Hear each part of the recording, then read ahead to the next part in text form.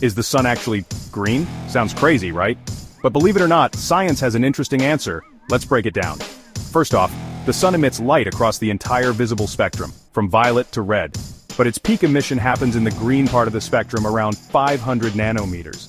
So does that mean the sun is actually green? Well, not quite. Here's why.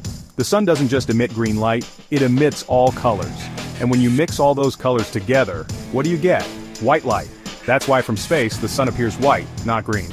But wait, why does the sun look yellow from Earth? That's because of Earth's atmosphere. The atmosphere scatters shorter wavelengths like blue and violet, making the remaining light appear more yellowish. So in reality, the sun's true color is white, not yellow, and definitely not green. But scientifically speaking, if we were to pick the strongest color it emits, it would actually be green.